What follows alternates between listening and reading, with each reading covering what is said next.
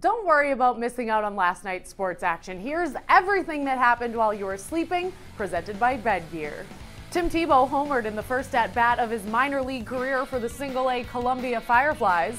The race for the NBA Eastern Conference 2 seed tightened up when the Atlanta Hawks downed the Boston Celtics behind 26 points and 12 rebounds from Paul Millsap. And in St. Louis, Cardinals catcher Yadier Molina was the butt of a bad joke when a wild pitch stuck to his chest protector. Yep, don't think we've seen that one before.